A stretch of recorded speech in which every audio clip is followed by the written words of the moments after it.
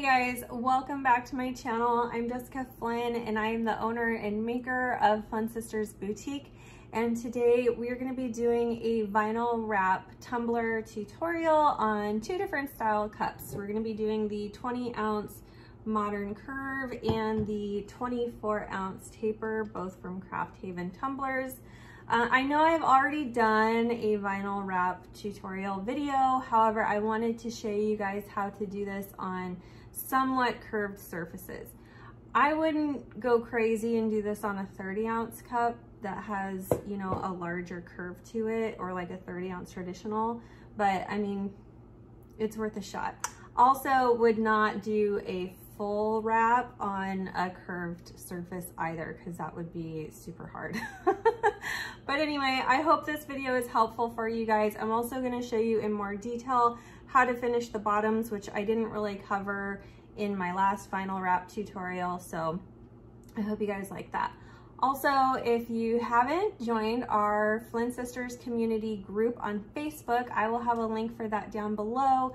That is a great place for you guys to connect with me, get some extra help if you need it, if you want to share pictures of your work that you've done from watching our tutorials and stuff. That is a great place to go. So check that out. Of course, you know, we're going to have discounts and links for all the products that you see in this video.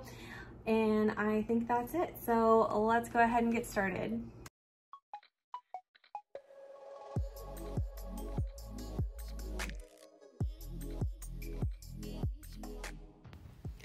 All right, so first we're going to prep our cup. Right now I'm just taping off the insides to keep it clean. Totally optional, you don't have to do this. And then I'm just gonna lightly sand all the surface areas of my cup. After I sand everything, I'm gonna wipe it down with some acetone and a paper towel. And then we will be ready to spray paint it white with our white matte primer spray. After that, I'm going to make a template, and this is just going to help me find the true center line of my cup, and I'm going to mark that with a pencil.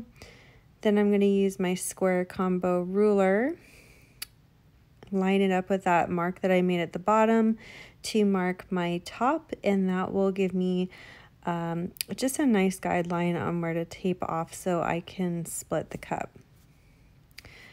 Next, we're going to take our masking tape and mask off the section that we're going to be applying the vinyl to.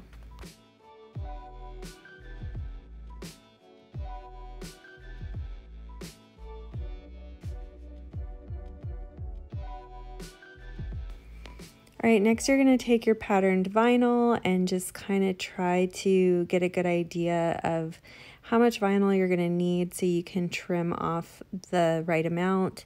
This way you're not wasting like a whole sheet of vinyl on accident or something. The vinyl I'm using today is just a patterned adhesive vinyl that I got from the Vinyl Cottage. I'll have a link for their site along with a discount code down in the description box.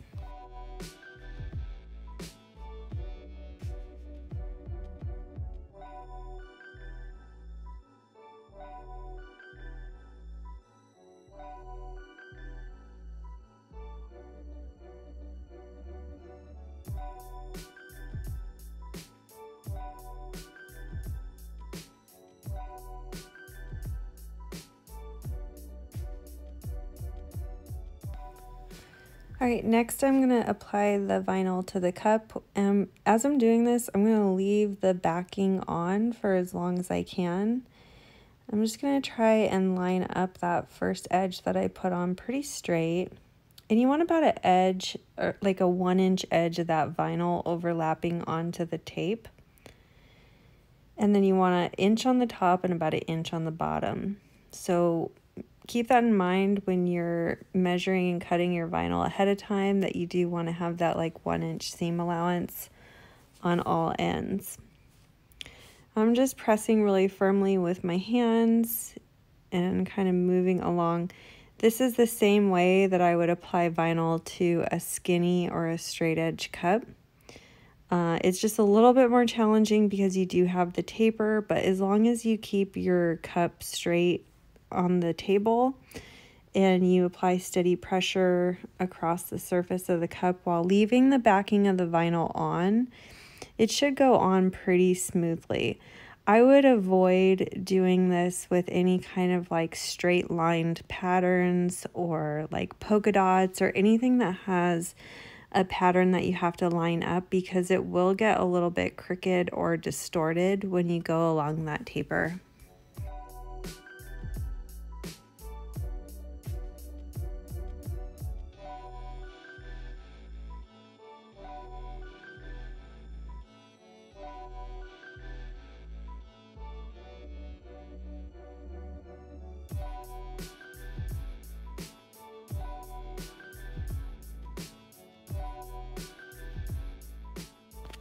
Okay, after you've got everything smooth, you're just going to go in with your X-Acto knife and trim off your edges.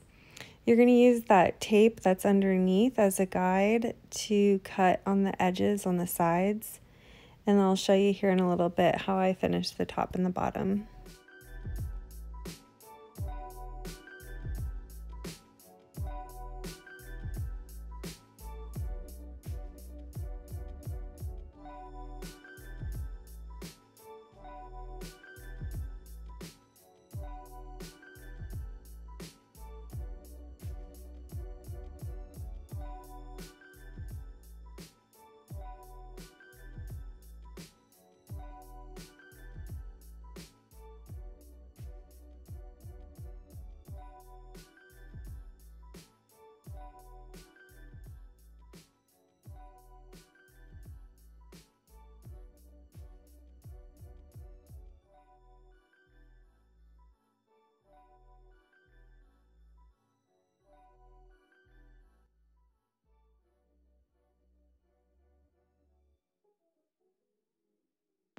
All right, once you've got all the excess trimmed off, you're just going to remove your tape, and then I like to use that same piece of tape to mask off the vinyl side, and then we'll go into base paint for our glitter and then apply the glitter.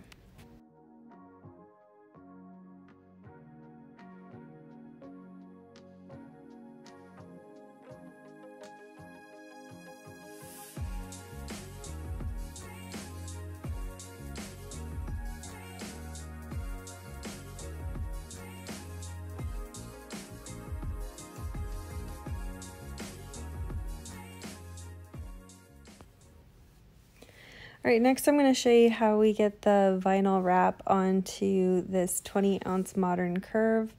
The reason why I like this modern curve is because the curve it's kind of gradual enough to where it's not going to be too hard to wrap that vinyl around. And so I'm just starting off in the same way I always would and kind of lining up that edge on the tape. Again, you want to have a 1-inch seam allowance on all edges. And really what I'm trying to do here is just kind of pull and stretch until we can get it smooth. And what I've figured out is it's a lot easier if I just try to get that top portion smooth first and then move on into the bottom portion, okay? Now, I'm going to be completely honest with you guys. This was not easy. This took me a good like 10-15 minutes, and really you're gonna see here it's a lot of just smoothing and pulling.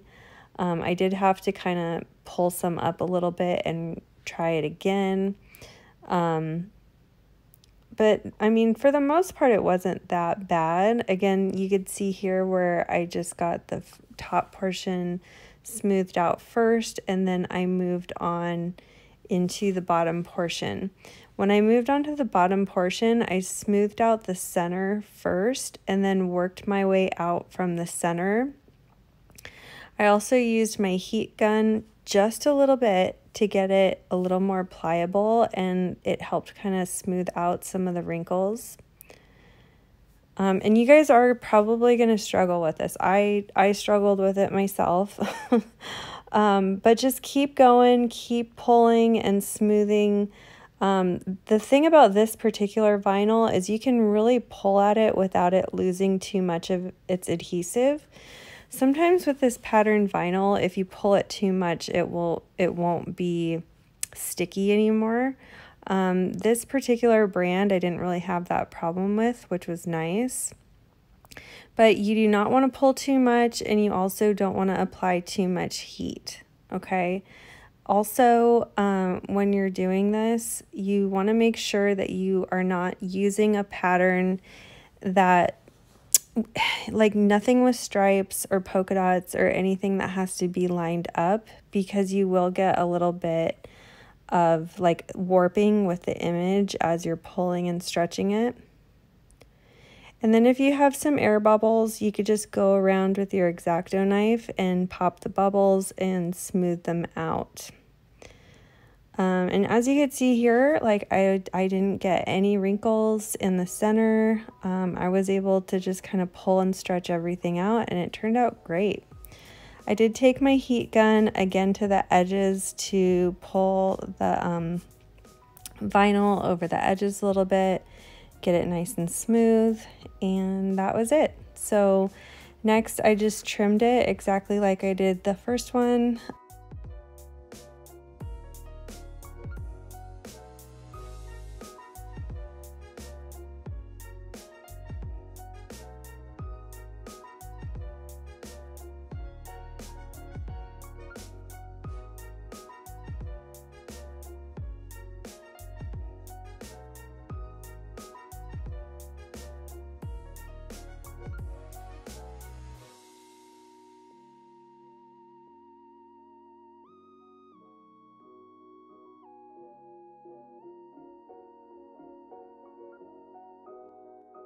All right, so next we're gonna apply our glitter. I've already base painted the side that we're gonna be glittering. For this design, I used Harvest Grape and Rust-Oleum Candy Pink. And right now I'm just applying less than 1 milliliter of epoxy so we could put our glitter on. And my cup is a little bit warm to the touch, which is gonna help me spread that super small amount of epoxy over it. After I put my epoxy on, I do let it sit on the cup for about 5 minutes or so, just long enough for it to really smooth out. You want to make sure you don't have any lines in your epoxy before you apply the glitter. For this design here, I'm using Flynn. It's a chunky burgundy purple color from Peachy Olive Glitters. And I'm holding my cup at a pretty steep angle, and I'm very lightly tapping this on. You guys have seen me do this a million times, so I'm not going to get too deep into this, but basically what I like to do is apply my chunkiest glitter first, really sparingly, and then once I have my colors mapped out, I'll just start layering glitter until I get the blend that I like.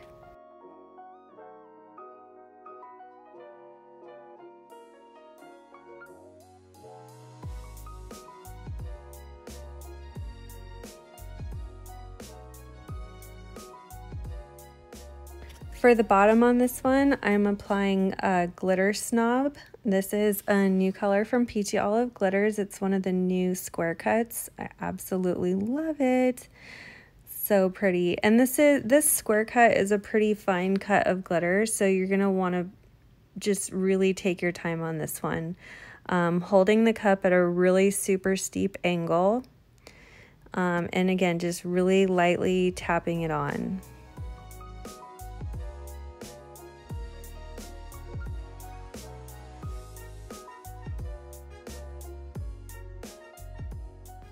Next, I'm going to come in with Figgy, and Figgy is just kind of a finer cut of Flynn, and we're just using this to help us blend that chunkier glitter into that glitter snob color at the bottom. So we're just really lightly sprinkling it in and just kind of helping us fade those colors together. And to finish it off, we're going to apply Glitter Snob again. This time we're just going to really let it rip all over the whole cup. And as you can see, this gives us a beautiful fade. And next, for that other cup that I was working on, I'm just doing a solid color. For this one, I used Celebrate. This is a newer color from Peachy Olive Glitters. It's just a really pretty kind of like pale pink, iridescent opal kind of vibe. Super pretty over this coral. And I apply it pretty generously to the whole cup. Make sure you have totally even coverage. All right, once you've got your glitter applied, you're gonna wanna tap off the excess, and then I go in with a small piece of parchment paper and just try to press down any kind of chunky pieces that are sticking up.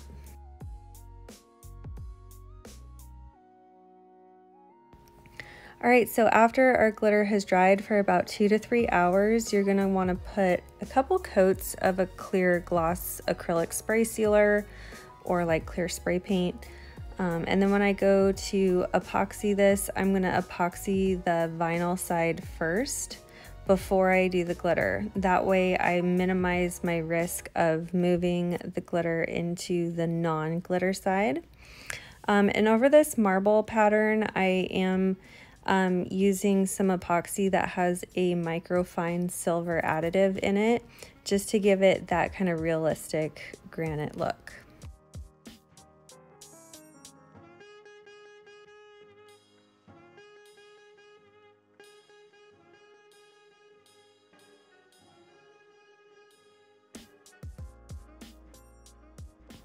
All right, once I've got the vinyl side covered, I go in and epoxy the glitter side.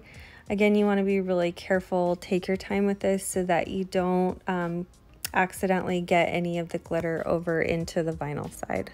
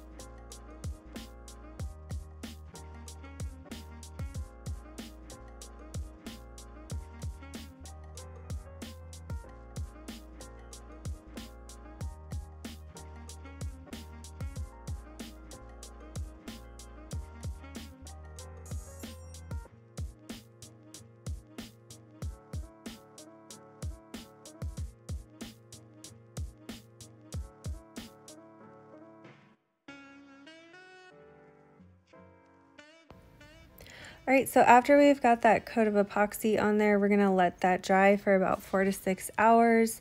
I'll move directly into a second coat. And then after that second coat has dried for at least 8 to 12 hours, I'll go through and do any kind of sanding that I need to do. To finish off the bottom on this one, I taped off the bottom and I applied some saran wrap to the rest of the cup. This is after I did my sanding, by the way, so you want to make sure everything's nice and smooth. And then I just spray painted the bottom, and I'm gonna apply a circle of adhesive vinyl that matches the same marble pattern that I did on the side. And this is just a circle that I cut in Cricut Design Space. I want to say it was like 2.5 inches or something. It's that simple. And then for the sides, I cut some vinyl strips, also in Cricut Design Space. This is just a rectangle that I cut at 11.5 by 0.20 inches. And just applying it along that center line between the marble and the glitter. You'll want to make sure that the sides of your cup are completely smooth before you apply the vinyl. And then just trim the edges with an X-Acto knife. Again, you guys have seen me do this many, many times. I just wanted to show you what this would look like on a tapered or curved cup.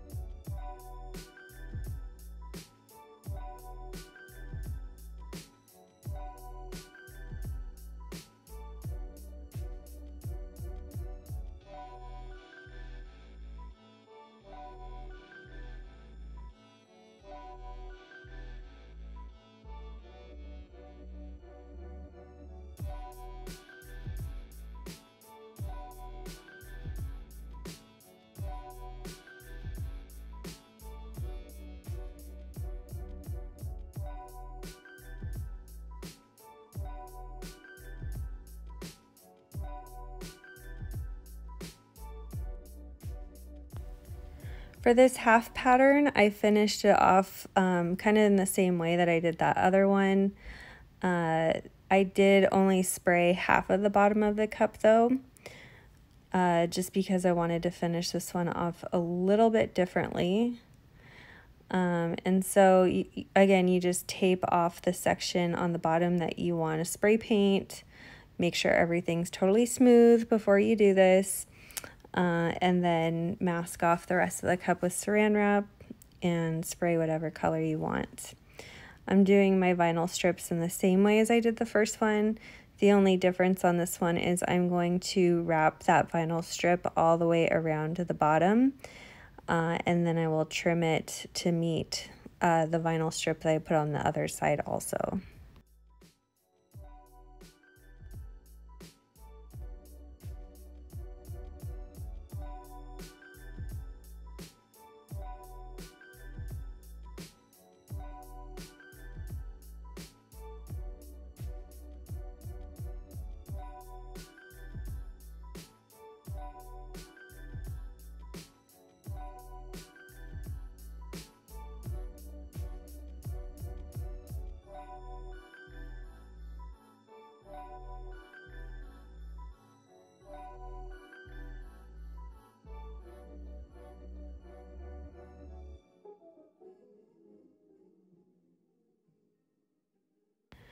Alright, so once I've got all my stripes and my decals and stuff on there, I wanted to do a coat of Quick Coat from Counterculture. This is just a water-based urethane sealer. This is not epoxy. This is just again, a water-based urethane sealer, and the reason why I like putting this on is anytime I have these vinyl lines on the sides of the cup, or I'm using like a metallic vinyl for my decal, this just helps seal everything in and ensure that I don't get any epoxy bubbling up that vinyl. You'll want to put any kind of excess back into the bottle if you have any. Just make sure it doesn't have any like glitter or contaminants in it, obviously. And then after this dried, I did a couple coats of epoxy and then we were done. So I hope you guys loved this tutorial. Let me know what you think in the comments. And as always, if you guys liked our video, please give us a thumbs up. If you haven't already, please subscribe to our channel, hit that bell button so you don't miss a new tutorial. We do upload every Wednesday and Saturday. Thanks for watching.